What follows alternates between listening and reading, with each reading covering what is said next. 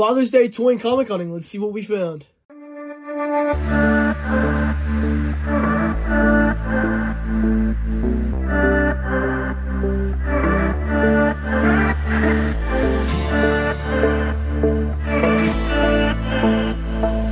you aren't already, follow me here on Facebook and Instagram for more daily content, posting all the time on all 3 platforms. More about that in the end.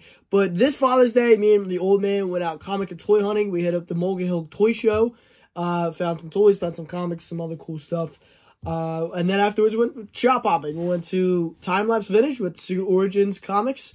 We went to Play With This and House of Fun. So we'll talk about what I picked up there, and let's jump into, first of all, the Mulga Hill Toy Show. Very good time. A lot of good friends of mine set up there, walking around. So it's always good to see people like that. I ended up picking up some cool stuff. Got this awesome Pumpkinhead from McFarlane. That's such a great piece. And I also picked up some Godzilla pieces. And some comics. I picked up some comics as well. Before we get into the comics, I'll show off. I ended up paying, I think I ended up being 25, 45. They all ended up being like 10 a piece. Over this one was 15. But some of these Godzilla 98, the military figures, some of these figures are tough to find. Now, these are the most, and I happen to pick them up off of multiple dealers too.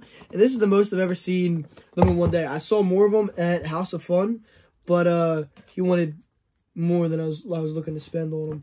So I picked up the ATV, right? The twin firing motor and spring suspension all-terrain attack vehicle. Still in box. We've got the Captured Net Felipe Godzilla figure. He's awesome. And some of these military guys, they're tough. And everyone, every once in a while you find them in dollar bins loose. These guys don't know they're Godzilla figures. This is the Ultra Attack Animal. Actually, I think I have this guy loose. I got him in a blind bag, not even realizing he was a Godzilla figure. And I've got the Double Blast O'Neil. So that was pretty cool. Picked those guys up for pretty cheap. Because you don't really see them too often. And they're awesome. I think they're awesome, at least. It's cool to find Godzilla figures that aren't monsters. And then I picked some other stuff off of Billy Bead over at Frankenstein Comics. He was set up there. He's doing dollar books. Ended up being, I got 7 books for $5. And so we got Kazar the Savage for $29. Wedding of Kazar and Shauna. Great wraparound cover. That great little newsstand there.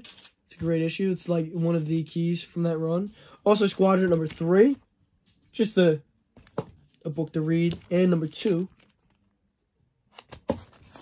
Some great appearances there. We had X-Men Classic number 75. It's early Adam Hughes cover. Just awesome cues. And it's a newsstand. We got Green Lantern 54. There was something to this book, but I always forget what the hell it is. Green Lantern Corps 202. This is the second issue when it becomes Green Lantern Corps. And then Wolverine 80. The technical first appearance of X-23. This is a dumb book, but, for, less than $1, why not? So I picked that up off of Bill Bead, and of course, he's got his 4th of July show coming up soon. If you aren't already, screenshot this and check that out. On 4th of July, he'll have some vendors out front of the store. He'll have, his 10s. He'll be out for $5 a piece, and other exciting stuff. And then, the last thing I bought at the Mulga Hill Toy Show was this one lady was selling comics. Lady and I assume her husband were selling comics 25 cents, 5 for $1. So I kind of went crazy. I just bought some random shit because it was so cheap, and I figured, I'll thumb through them. If I like them, I'll keep them. If I don't, I'll throw them in my dollar bins, and somehow I'll still make money on it. So we got Clive Barker Nightbreed, and this has a mini comic in it or something. I don't know what this is. So we got Nightbreed number 4, which is cool because I love the Clive Barker stuff. Oh, this is cool. And here's one of the Tortured Soul pamphlets. That is pretty sick. I love this Tortured Souls line. That's cool. So that's just a neat random thing. The Chaos Bible from Chaos Comics. Days of Vengeance number 1. DC horror book. Spider-Girl, The End, number 1. I love these The End stories.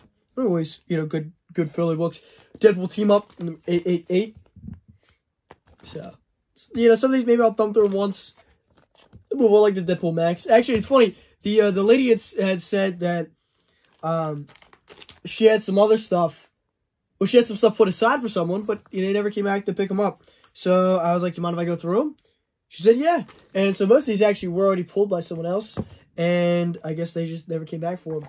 But for 50 cents, or for less than 25 cents a piece, why leave them, You might as well just pick them up when you're there, But, one man's loss is another man's gain, I guess. You got Silent Hill Dead Alive, number 1. And some of these, like, maybe aren't super up my alley, but for 50 cents, or less than a quarter, I was like, why not? The Boys, I believe this is the last or second to last Wildstorm issue, number 7. I think it's later in the Wildstorm run. Hellraiser, number 5. This Boom run is good to pick up. I don't have a lot of these. There's a couple in there. Clive Barker, The Great and Secret Show, number 11, by IDW. Armored Artist, Ashes to Ashes, number 1. This is a variant. Yes, it is. It's the B cover. Vincent Price Presents, number 1. Part of the Blue Water series. The Monster Hunter Survival Guide is just a random Xenoscope book. I picked it again. It was so cheap. I was just grabbing random shit because why not? Spawn in the Dark Ages, number 5. Spawn number 12. This is a great early Spawn issue for some first appearances in there. Seeing Clown Posse: The Up and Downs of Wicked Clowns, number 1 by Chaos Comics. Crawl to Me, number 1. This is a horrible looking book, and I kind of bought it because of that, because I like that bad shit.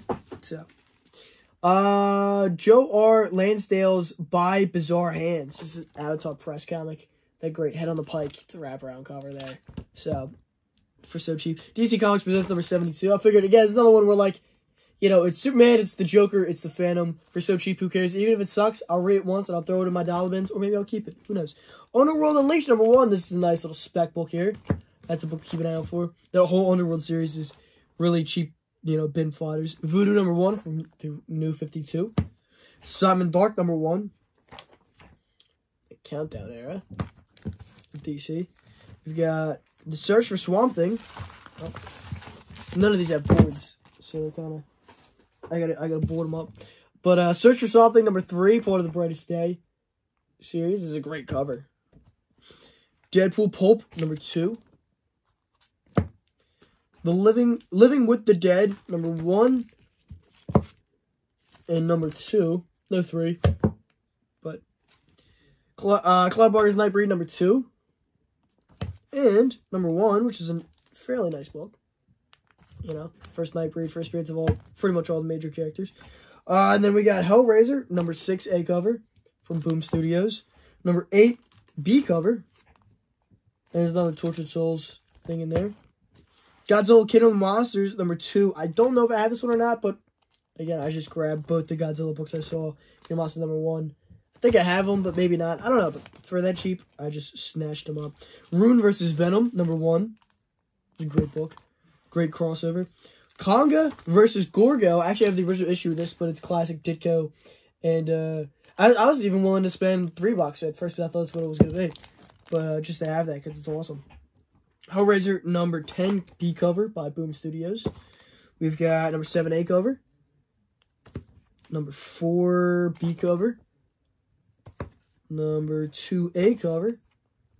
And then Disney's The Haunted Mansion, number 4. Some of them was not before. So, all that for like $8. It was 44 books. It was $8.75. Sorry about that. So, basically, after I left the Mole Hill Toy Show, I went shop hopping. The first one we landed at was Time Lapse Vintage in Collingswood. And they had a box of comics that it just came in. Nothing was priced. So, I picked up this Tales of the Zombies, number 4. Tales of Zombie, number 4. Awesome Simon Dark zombie story. The Testament of Blood. That's an awesome cover. Just super stellar. So, I had to pick that up. And then this Eerie number 78. Beautiful cover. Some cool ones here. And it's actually, not only is there black and white stories, but there's a color story in here, some color pages in here that are pretty stellar looking. So, that's pretty sick. So, pick those up. And then I went over to Secret Origins in Collingswood, the comic store, and picked up, I think, $11 books. So, the X-Men 188, nice little first appearance there. Newsstand, Justice League of America 214. Nice reader copy. Return of the New Gods, number 15 for the New Gods run. Secret Origins, number 14. First appearance of Rick Flag Sr. That's a great book. No Honor #1, that Michael Turner cover. Nova 18. This is such a great run. Always pick. It's when you see those Nova books for that cheap, you kind of got to pick them up. Captain Atom #1. I have a bunch of these for some reason. I just keep on buying them when I see them cheap. Justice League of America 216. Just something to flip through. Firestorm #7. First Plastique, if that means anything. Super Patrol #5, written by Neil Adams. I think I just need 4 and I'm done that run. And then another copy of No Honor #1. It's that, what's it, Wizard Top Cow Select variant. I don't know. It was just cool. Caught my eye. So, for like $11, why not? Decent little haul. And then, on top of it all, we stopped at Play With This, where my old man picked up some awesome Animal House figures. I didn't pick up anything. I just saw Scott recently, and of course, I just recently got these figures, which I did a video for. Go check that out next if you haven't already. And then I didn't pick up anything at House of Fun. But it was a good time. It was a good way to spend Father's Day, and I found some pretty decent stuff. Some okay deals. Nothing too crazy, but some cool stuff. So if you haven't already, follow me here on Facebook and Instagram for more daily content. I quote with a video or 2 here a week at least in October every day. So multiple times a day. I got multiple shorts coming up a day. 1 to 3 usually is where I land on average. And then I post on Instagram throughout the week. I post on Facebook throughout the week. At the Facebook group Fandoms Unleashed for a behind-the-scenes look at Connor's comics, where I do polls for upcoming videos, all kinds of stuff like that. And soon, I think what won the poll was 5 underrated Image comics, which will be one of the next videos coming up. So be excited for that. Keep an eye out. Stay tuned. And until next time, peace.